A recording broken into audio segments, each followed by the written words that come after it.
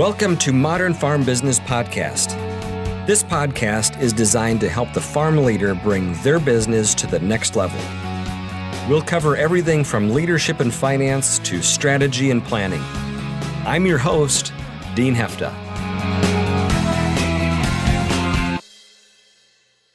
Insurance seems to be one of those things that we hope we never have to think about, but a good understanding of some fundamentals can help us avoid a lot of risk, whether we own a large farm, live in town, or work for a corporation. Insurance is all about choosing how much risk we want to accept and how much we want to pass off to somebody else. This implies we should be making a conscious decision about the amount of risk we want, but often we default to things like doing what we've always done, maybe the opinion of our agent, or even worse, finding whatever the cheapest insurance is we can find. To cover some of the decisions we need to make and to help us understand things we need to know about when it comes to protecting risk and ultimately our livelihood, I've invited Ryan Taylor to join me. Ryan is responsible for farm owners insurance at Water Street Solutions. Welcome, Ryan. Thanks for having me, Dean. I'm looking forward to this conversation because for many people, their insurance coverages are the most important decisions they never think about. So often we don't realize when we're not covered right until it's too late. For our discussion today, I want to focus on three areas. The issues that you most commonly see when you're doing reviews, an effective process and how that looks for evaluating risk, and some key things that anybody who has an insurance policy needs to know or think about. Sound like a plan? Sounds good. Okay, so in addition to all the operations you insure, you review a lot of farm policies, from grain farms to dairies, feedlots to vegetable farms. Tell me some of the most common mistakes or gaps that you find in coverage. Yep. Well, Dean, when we are quoting and looking at doing reviews for potential clients or clients on the insurance side, we come to find about 8 out of 10 policies are either underinsured or overinsured and paying too much money in premium. Farms have a lot of things going on, and insurance is not a sexy topic. So we want to make sure that our clients are covered at a reasonable price and covered properly. So a couple items that I tend to see on a regular basis are low liability limits on semis. So semis are large pieces of equipment, and we see a lot of clients who have $100,000 worth of liability per vehicle. What we recommend is at least $1 million, and that's normally the max you can go. If you have an accident in a semi were to run a stop sign and, slam into a family minivan or into a school bus, most likely it's going to do more than $100,000 worth of damage. So number one area is low liability limits on large equipment, semis, trucks, etc. The second one I've been seeing most recently is grain and storage coverage. The market right now is basically paying guys to hold on to grain, at their home, at their farm. So we see clients building bins. Well, once they fill those bins up, because of the market prices, they normally don't have adequate coverage to cover the actual grain that's sitting within those bins. Some crop insurance policies might cover grain, some might not. It's better to be safe than sorry. Grain in storage coverage is very inexpensive, and it's cash sitting in a bin. If there were to be a fire at a bin site and you only have 700,000 bushel capacity and you have $100,000 of grain and storage coverage, you're underinsured. That's cash sitting in those bins that would go up in flames. So that's just another recent issue that we have seen in regards to clients is the grain coverage. Number 3 that I've been seeing recently is just no work comp policy. Farmers, clients, businesses that have a handful of employees, they're out in the fields and they have no work comp policy. So, an employee gets hurt or there's an accident on the farm. Without a work comp policy, those medical bills, lost wages would all come out of the farmer's checkbook. That's a hot topic, work comp. And I think we should stop there for a minute and talk about that because different states have different regulations around that. We know that. And so you have to understand what's going on in my state. But give us some insights on why should I have a policy regardless of my of my state and their regulations. So maybe it's just me and some family members, or maybe it's me and some part-time seasonal help, or maybe it's me and full-time staff that I have on, and I'm in a state that does or doesn't require it. What are some things that should spark me to think differently about that? Well, like you had mentioned, we're not attorneys, so we can't give legal advice. But we have come to find a handful of items. The state of Indiana does not require a work comp policy when it comes to ag, so farmers. The state of Illinois does require work comp, but there are some stipulations. You have to have a certain amount of man hours the previous 12 months, and there are issues when it comes to that. But in regards to why you should have work comp insurance, well, you have one employee and the employee's climbing a bin, and let's say, for example, the employee falls off the bin.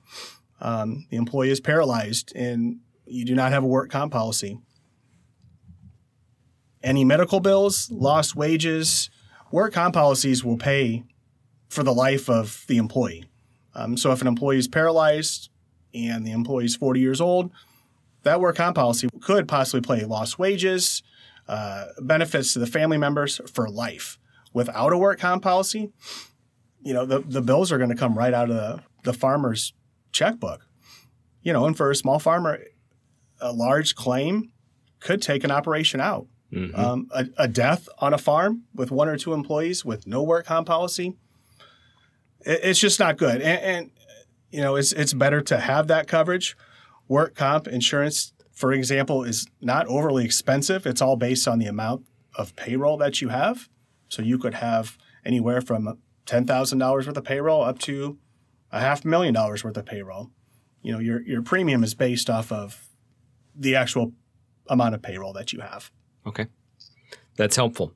So it sounds like a process needs to be in place to make sure my coverage is right. What do you see and what do you believe are some of the key pieces that need to be in place to make sure that review is happening in an effective way? Well, Dean, the most important thing that I see is communication. Communication with our insureds, with our clients on a regular basis. Farmers tend to buy and sell and trade and do a lot of things on a regular basis. Constant communication can make sure that a farmer has not bought or brought in a new piece of equipment and there's no insurance on it. Same with semis. Farmers buy and trade semis all the time. Constant communication with clients, we're able to know that they traded in a semi for another semi, and we're able to add that onto the policy. So just constant communication, not on a daily basis. Insurance isn't that, but on every 2 months, I like to contact clients, insurers, just to see if anything's new, if they've built a new machine shed or purchased a new semi. You don't want to purchase a semi and not have it insured, and then a month later there's an accident. That's just, you get into a sticky situation there. So making sure as a farmer or as a business owner, it's a part of kind of my own internal checklist of, okay, we traded combines. I need to let the insurance agent know I've got some new serial numbers. They need to make sure that the policy is updated, and just being proactive when something does change. And then having an agent that is also proactive, making sure, hey, what are the changes that have happened the past few months? Yep, that's exactly right. Another area that I focus on is annual reviews. So with our current clients, when their policy renews 12 months from now, I will go out a couple weeks before the policy renews. I'll visit the farm, sit with the farmer. We'll go through the entire farm policy, the entire auto policy. On the farm policy, we want to make sure that we have all the houses, all the machine sheds, all the equipment, any type of ancillary coverages that need to be. You want to make sure you're covered. You want to make sure you're on top of things and that we're not missing anything. In regards to an auto policy, same thing. When I meet with a client on an annual basis, we go through every auto that they have. Do you still own this auto? Do you still own this semi? Do you still own this truck? So that they're there. We're looking at the same things, and they can say, "Oh, I forgot to call you 2 months ago. We sold the 57 Ford," and it's just, you don't want to pay more in premium for items that you don't have. So an annual review is very beneficial to the farmer. And a lot of clients that I talk to in the past, they haven't had annual reviews. So I feel it's a big investment in the client to help them understand the type of coverages that they have and that they're not missing anything. Perfect. So a final topic is what I'll call the need to know. And if I have a policy, what are some of the important things that I need to be aware of? It could be around selecting coverage, dealing with claims, the things that people tend to forget to ask or do. Yeah, so there are a handful of items that clients will not know or forget. I would say that the number one thing is probably their deductible amounts. So farmers for insurance policies can pick different deductibles for different sections of their policy. So their home, their machine sheds, their equipment can all have different amounts of deductibles. So, you can keep your home a little bit lower, let's say $1,000 to $1,500 deductible. Your machine sheds, your bins, your larger buildings with larger values, you can tailor it where you can pick a $2,500 deductible or even a $5,000 deductible on outbuildings or bins or bin complexes, which in turn will lower your premium a little bit. Same on equipment.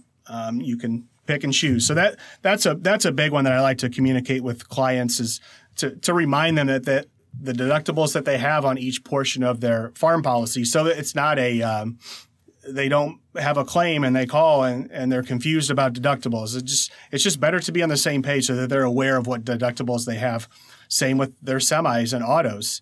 A semi and a trailer can probably have a higher deductible compared to just a small light farm truck. So those are items that I definitely like to review with clients and just to, like I said, to make sure that they're aware of what deductibles we have. Second item is replacement cost versus actual cash value. So like I said earlier, when we do an annual review with a client and we're going through values of their machine sheds and values of their bins, I like to ask clients, hey, if this machine shed burned to the ground, what would it cost you to rebuild it? In today's world, 2017, 2018, it's going to be a lot different than if the building was built in 1995. So I like to talk through each individual building, each individual bin to make sure that the coverages are adequate enough. And like I said, replacement cost versus actual cash value. Replacement cost coverage is going to be a little bit more expensive, but replacement cost coverage is going to, if there's a total loss on a machine shed, there's going to be enough coverage to rebuild that structure at replacement cost levels.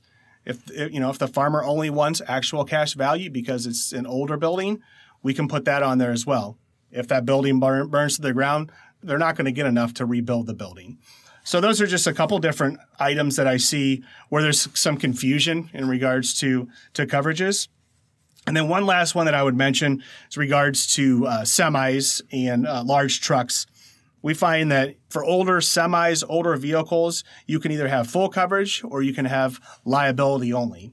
So the way we like to talk with clients is if you have a 30-year-old semi that's not worth what it used to be, it might be beneficial just to do liability only. If there's a total wreck, the semi is totaled, it just might be better just to do. It just might cost you a little bit less in insurance, and the chance that you would replace that vehicle, a 30-year-old semi, with something of that age is probably not realistic. You're gonna, probably go out and buy a newer model. So I just like to walk through those different scenarios with clients to give them an option. You can have full coverage. You can also have liability only on semis and larger trucks of just an older edition. So those are three of the big ones that I always like to bring up with clients just so that we're on the same page and that communication is the key. Deductibles, replacement costs versus actual cash value, and full coverage versus liability only on larger vehicles. Very helpful. Joining me today has been Ryan Taylor, Ag Risk Specialist with Water Street Solutions. Ryan, if people have more questions on this topic, how do they get a hold of you? Well, they can get a hold of me here at the office. They can reach me at area code 309-680-1211. You can always email me as well. My email address is rtaylor@waterstreet.org. Any questions in regards to insurance, I will give you a call or respond right back to you. All right. We'll have contact information in the show notes for this episode. Thank you so much for sharing your expertise with us, Ryan. Thanks for having me, Dean. Now, while insurance usually isn't at the front of our mind, it's certainly a critical component in effectively managing business and personal risk. I hope you were able to think a bit differently about your coverage and have some actions you can take to ensure you don't have unexpected gaps in your policies.